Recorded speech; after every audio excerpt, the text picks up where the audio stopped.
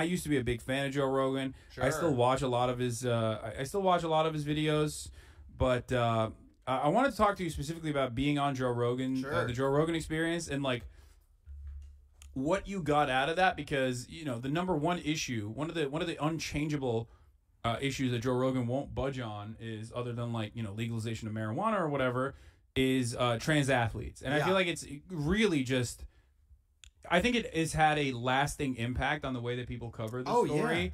Yeah. It's like a super adequate, super powerful way to traffic transphobic ideas.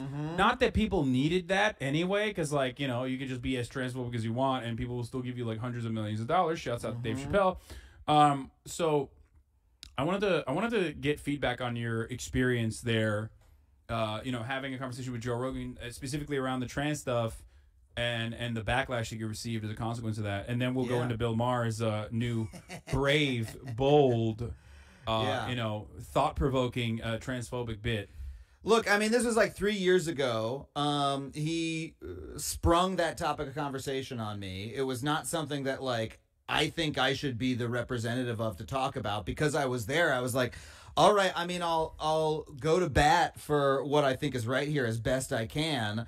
But, you know, when the dude is like locked and loaded with, like, you know, Jamie pull that up shit of whatever pseudoscience he wants to bring up, you know what I mean? Like, it wasn't the best position to be in. And, you know, honestly, in retrospect, like, you ever seen that clip of Bill Burr on Rogan where Bill Burr goes, you know, Rogan is like... talking about masks? Talking about masks and vaccines. And like, Burr's why like, do you what the fucking fuck are you doing, right? Yeah, yeah. That's the better move. In retrospect, I should have done that. But I was also like, I didn't know we'd be talking about this. You know what I mean? When I do that, people get mad at me sometimes. Like, there's a lot of, like, debate lords that are on the internet that are, like, sock dem or, like, liberals, and they get, like, really upset whenever I have that conversation exactly on those terms where I'm like, why do you fucking care about this? Like, can you tell me who the second place, you know, cis loser was that lost to the trans person in this, like, random fucking regional swim meet? Like, no, you can't, because you don't give a fuck about it. You're just saying it because a trans person happened to win this one time. Yeah.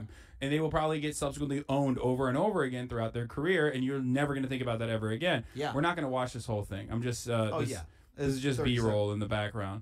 And people get mad at me, but, like, that's the normal position. I think that the normal position is just like, you don't care about this. You're only acting like you care about this and making it seem like you care about the integrity of the sport somehow being compromised by trans people, like the 3 trans people that are like participating in it. And that's the unfortunate reality, is that like it dominates discourse. The people who like create this issue have never been to a women's sporting event in their life. You know, like they don't give a shit about it. And so, like, they have generated like a false issue, you know? Yeah. Now look, when you're talking about whatever the swimmer is at Harvard, right? Am I right? Whatever. Like, and you're talking about like literally the people who are on the same team in that individual competition. Like, that's for the people in that community to figure out. It's fucking children's sports. You know, like, we can surely find an accommodation here that is going to, like, allow everyone to participate in sports and do whatever the fuck else you wanted to do. It's the inflation of it into a culture war issue that is ludicrous. And yeah. But what was the feedback? Like, you got a lot of backlash, right? Like, I mean, people are like they get really fucking agitated. Oh yeah. About this issue. Like, they make this out to be the most important, most significant thing. His fans came after me for a couple months after this. It was, you know, again, a conversation that I did not go in intending to have. But it was just like beta cuck, just like, you know, the very basic stuff. No one's actually like advancing an argument of any kind. No one actually cares about the issue at all.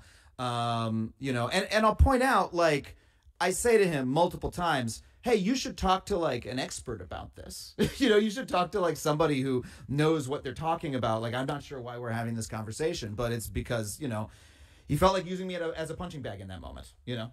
The only experts he'll talk to about this are going to be experts that are not an actual expert in the field, and usually, like, random fucking evolutionary psychologists or whatever, who got fired for saying the N-word over and over again or some shit from some, like, random liberal arts college that now have, like, a podcast that almost exclusively relies on being on Joe Rogan to stay afloat. Here's the most disappointing thing to me about this interview was I was excited to do this interview because at the time Joe was not so directly associated with like the far right. Like he hadn't totally made that turn yet. He was saying shit like this, but I was like, okay, the guy's a comic, I'm a comic. We should be able to like, you know, do some have some galaxy brain fun together, you know? And so he starts talking about this shit.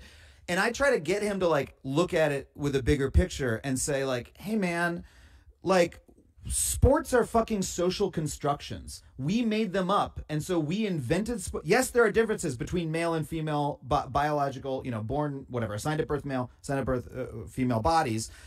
We designed sports such that the most popular ones are like designed for a male body. What if we didn't do that? Right? What if like, okay, like women's gymnastics, like men can't do that shit, right? Because there's et cetera. What if we invented fucking sports that we did not have a problem with this with, right? Because sports is just a fun thing to do. Sports is something that everyone should be able to participate in. So what if we invented some fucking less gendered sports? He was not willing to entertain that conversation. He was like, I was like, is this not interesting? And he wouldn't go there with me. So that's my biggest bummer about it was like, he was not really into the idea of having like an honest, he turned it immediately into a boxing match and I wanted to have a conversation. So all the backlash was like, oh, Rogan owned you. He won a debate against you. I was like, I thought I was having a conversation. Like, yeah.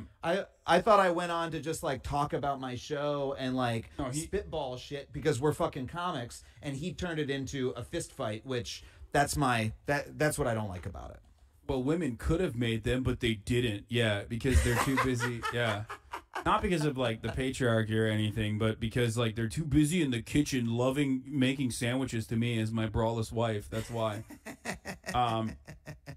But, no, it's just, yeah, no, the reason why I said that is because, like, if you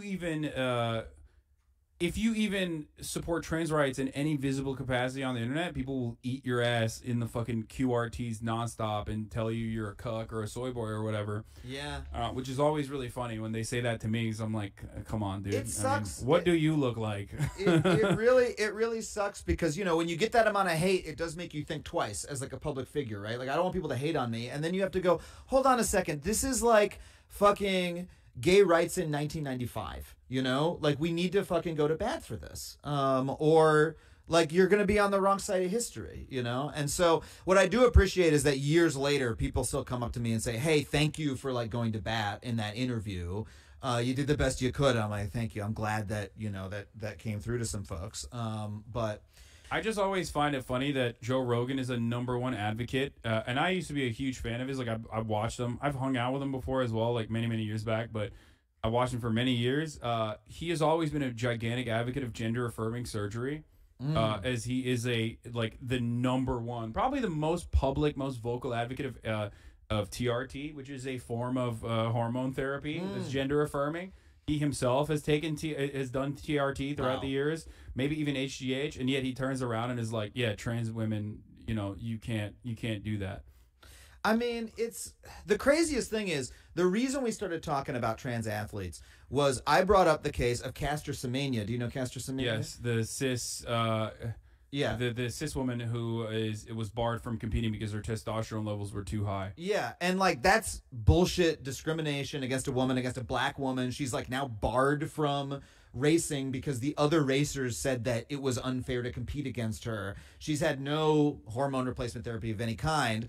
And Joe was like, yeah, that's bullshit. What do you think about trans athletes? And I was like, well, I mean, for the same reason, like, I don't think they should be excluded from sports. And that set him off. Which is like, I don't understand how you can understand why to be on the right side of one and the wrong side of the other. Personally, apart from fucking prejudice. Like, yeah, no. What else is it? Like, it's all an argument for prejudice. People that have natural advantages, like Michael Phelps, or even like LeBron James. You know what I mean? Like people that have natural advantages beyond everything else is like, it's still, you know, that's fine, that's cool, that's actually celebrated. But you know, anything else outside of that is unacceptable.